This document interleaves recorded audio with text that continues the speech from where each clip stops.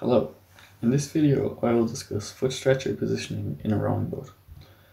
Foot stretcher position affects the range of motion a person moves through when they take a rowing stroke. While forward and backward movement of a foot stretcher is easy to understand, up and down movement and angle changes are not as straightforward, so most of this video will look at the second two adjustments. For those who don't know what a foot stretcher is, this video is probably not for you. Anyway, in a rowing boat, special shoes are screwed to a shoe plate or foot plate. This is then bolted to a foot stretcher, which connects to the hull of a rowing boat. There are 3 degrees of freedom: horizontal, vertical, and rake.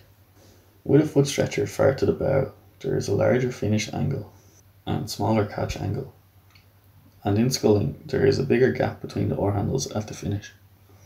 This is the opposite when you move the foot stretcher to the stern. For sculling, this adjustment is used to set your finish position. Most people measure based on the gap between the handles when they sit in their finish position.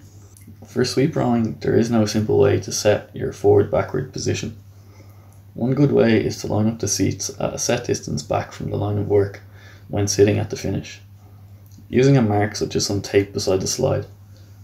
Sykes Rowing described this method very well on their website, and I've put a link to that in the description.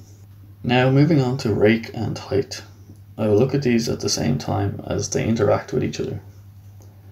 Height is normally measured from the lowest point inside the shoe to the lowest point on the front edge of the seat.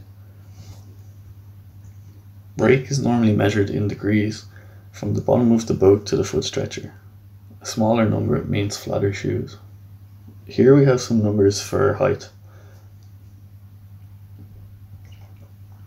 And here we have some numbers for rake. I won't look at the numbers in this video, I've just included them in case people are interested. So something a lot of people use when assessing catch position is whether a rower's shins are vertical. I think this is a pointless measurement, and hopefully I can convince you of this too by the end of the video. So what determines stroke length? Here are the major factors that I could think of. And out of them, how many can an individual change? Just 3, and 2 of them are foot stretcher adjustments. This is one reason I think foot stretcher adjustment is important. Here we have pictures of Mirka Knapkova and Fia Bjergsen, 2012 Olympic gold and silver medalists in the women's single scull. They have very different catch positions. Why is this? One reason is different body proportions. If 2 people catch with vertical shins and have the same foot stretcher height, the person with proportionally longer thighs will have less knee compression and less hip compression, unless they lean forward more to compensate, like Ericsson did. So look closely at this animation. It's not somebody sliding up the slide, it's somebody whose thighs are getting magically longer. You can see if their shins remain vertical, the longer thigh pushes the seat back and opens the knee and hip angles.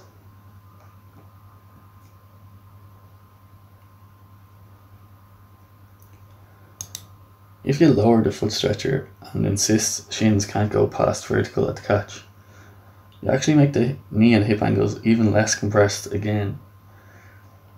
As you can also clearly see, if you raise the feet, you can increase the compression of the knee, and that means the seat can go further forward.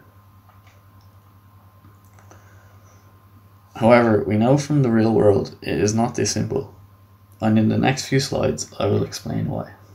First though, a better question to ask is, what is the optimal catch position? I've measured knee angles at the catch from World Rowing Championships, and it was normal to see anywhere from 30 to 50 degrees. It's not always possible for 2 people to have the same angles with different body proportions, without feet being way too low so they lift off their seat, or too high, which makes it hard to rock over. This means there's not one optimal body position that will work for everybody. This might not seem relevant, but it is later. The higher your feet are, the further up the slide you can go before your heels begin to lift up.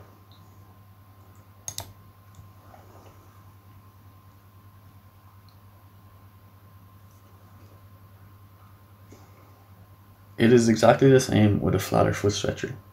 It allows you to go further up the slide before your heels lift up.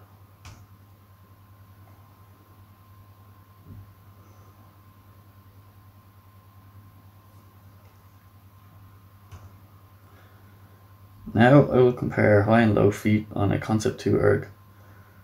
I will compare 4 examples, because out of 9 people that I asked, only 3 got back to me. Despite this, I think there's a pretty good spread of examples. In example A, raising the foot stretcher resulted in increased knee and hip compression, and therefore more stroke length, with very little change to the shin angle. We can see more of the volunteers back, as they have moved forward on the slide.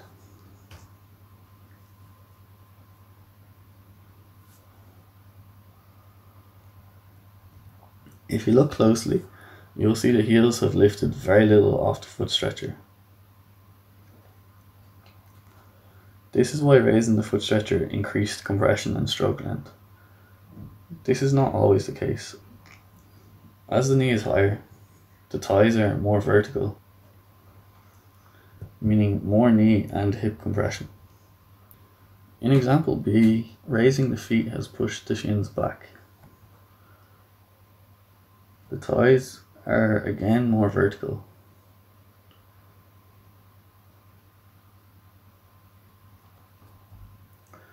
And this has reduced the hip angle. But why did raising the feet cause the shins to change angle this time? The reason is less ankle flexibility.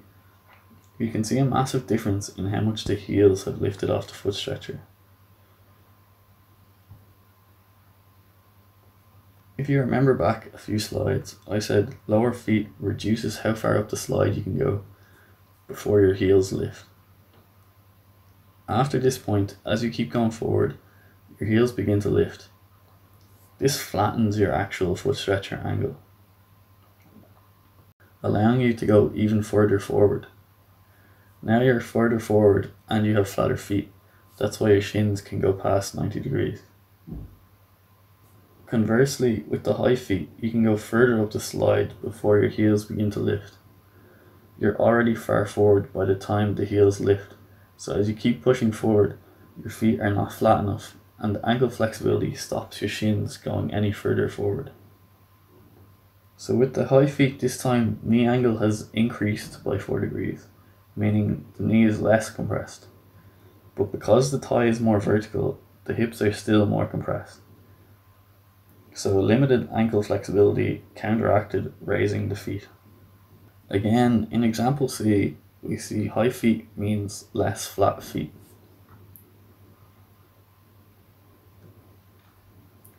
So the shins don't lean forward as much. Also, as the knee is higher, the thigh is more vertical. This means when the rower leans forward the same amount, the hip angle is much less. You can clearly see the less gap between the chest and thighs with the high feet.